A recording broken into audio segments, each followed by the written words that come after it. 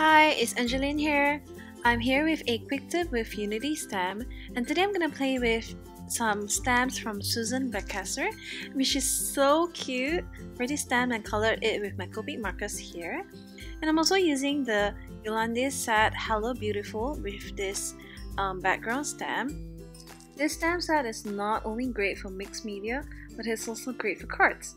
So here I'm prepping my surface with the EK Success powder tool before I emboss it with my watermark ink. So here I am stamping in some of the random places or empty spaces that I can find before I am going to pour some clear embossing powder onto the stamped areas.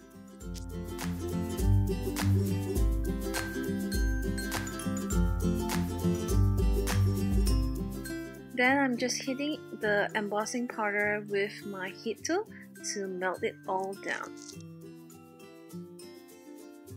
Now it's time to distress the background. Here I'm using some distressed Oxide inks and broken china and cracked pistachio. And I'm just inking up all the areas around the cute characters to give it a focus on them.